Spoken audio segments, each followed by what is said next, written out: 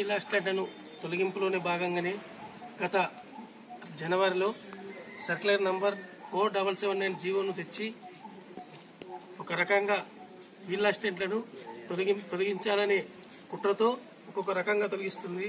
దీని కొరకు మేము గత నెల నుండి వివిధ రకాలుగా నిరసనలు కార్యక్రమాలు చేపట్టి 11వ తారీఖు వరకు చేపడుతూ 11 వరకు మా యొక్క ఆ జీవోను రద్దు చేయకుంటే సభ్యలో వెళ్లాలనుకున్నాం.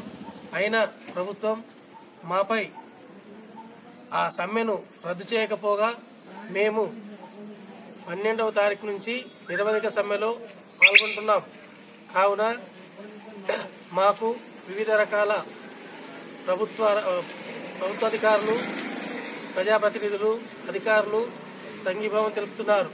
కనుక ఈ యొక్క సర్క్యులర్ను వెంటనే రద్దు చేయాలని మరియు ఈ యొక్క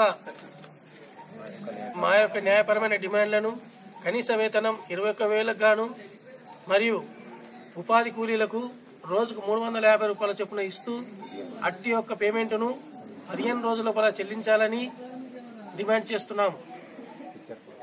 మరియు హెచ్ఆర్ పాలసీ ఉద్యోగ భద్రత కల్పించి ఎఫ్టీఏగా గుర్తించాలని ప్రభుత్వాన్ని డిమాండ్ చేస్తున్నాను. ఇట్టి డిమాండ్లు నెరవేరే వరకు మా యొక్క సమ్మెను ఆపేది లేదని ప్రభుత్వాన్ని డిమాండ్ చేస్తున్నాము.